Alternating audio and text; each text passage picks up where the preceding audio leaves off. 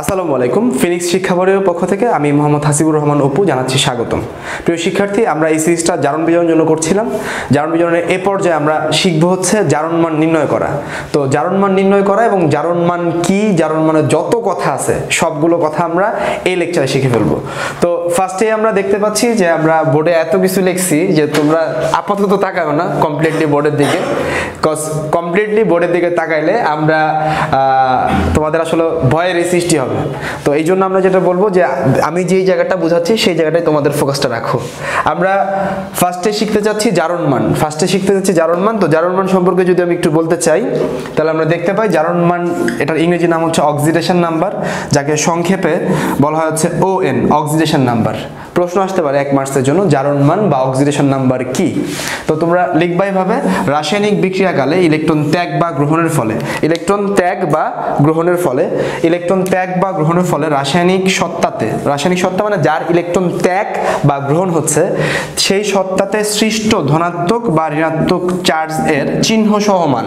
আমরা সবসময় ধনাত্মক চার্জ মানে হচ্ছে তার চিহ্ন সহ মানটা নিয়ে নেই, আমরা চিহ্ন সহ মানটা নিব জারণ মানের বেলায়।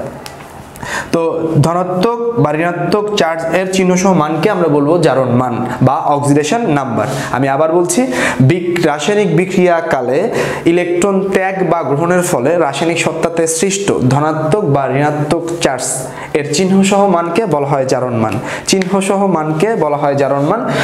আমরা উদাহরণ দিয়েছি, সোডিয়াম একটি ইলেকট্রন ত্যাগ করেছে, উৎপন্ন করেছে সোডিয়াম প্লাস, এর চিহ্ন সহ মান হচ্ছে +1, তাই আমরা তাকে বলতেছি +1 এর জারণ মান হচ্ছে সোডিয়ামের, আমরা সোডিয়াম প্লাসের। ক্লোরিন একটি ইলেকট্রন গ্রহণ করে উৎপন্ন করেছে ক্লোরিন মাইনাস, আমরা দেখতে পাই এটার জারণ মান হচ্ছে -1। চিহ্ন সহ মান হচ্ছে জারণ মান, আমরা সংক্ষেপে জারণ মানকে কি বলবো হচ্ছে ON বা অক্সিডেশন নাম্বার। তো জারণ মান নিয়ে যত কথা আমরা একটু মুছে দেই এই জায়গাটা। জারণ মান দিয়ে যত কথা, এটা যদি আমরা বলি ফার্স্ট কথা যেটা শিখবা সেটা হচ্ছে জারণ মান হচ্ছে আপেক্ষিক। একই মৌলের বা রাসায়নিক সত্তার জারণ মান ভিন্ন ভিন্ন হইতে পারে। আমরা যদি অক্সিজেনের বলি অক্সিজেনের জন্য আমরা 4টা উদাহরণ নিয়েছি। একটা সুপার অক্সাইড নিয়েছি KO2 তে, আমরা দেখতে পাই অক্সিজেন এর জারণ মান হচ্ছে -1/2।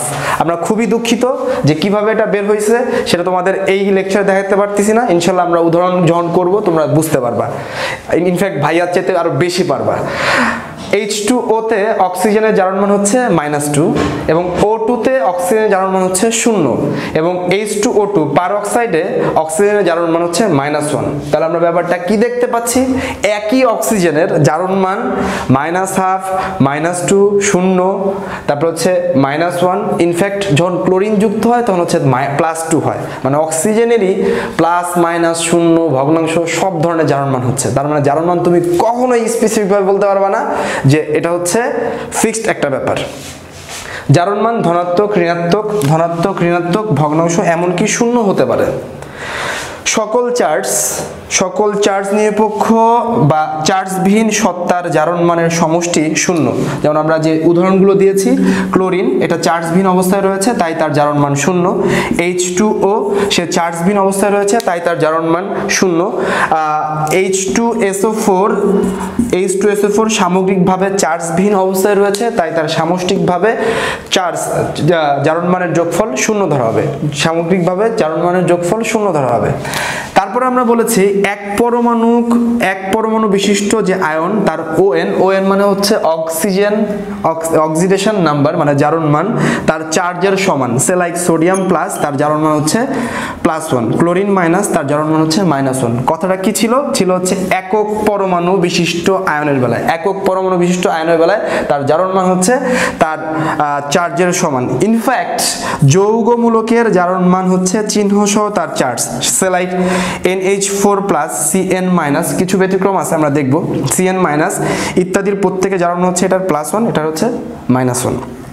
আয়নিক যৌগের বেলায় ক্যাটায়নের চার্জ হচ্ছে ক্যাটায়নের জারণ মান এবং অ্যানায়নের চার্জ হচ্ছে তার জারণ মান।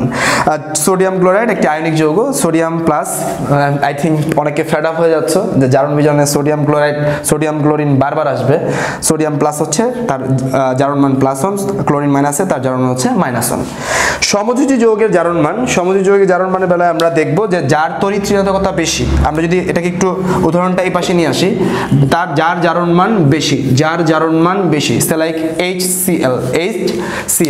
HCl এর বেলায় আমরা দেখব এই দুইজনের মধ্যে কার তড়িৎ ঋণাত্মকতা বেশি। যেহেতু ক্লোরিনের তড়িৎ ঋণাত্মকতা বেশি তাই ক্লোরিনের জারণ মান হচ্ছে -1 এবং হাইড্রোজেনের তড়িৎ ঋণাত্মকতা যেহেতু কম তাই তার জারণ মান হচ্ছে +1।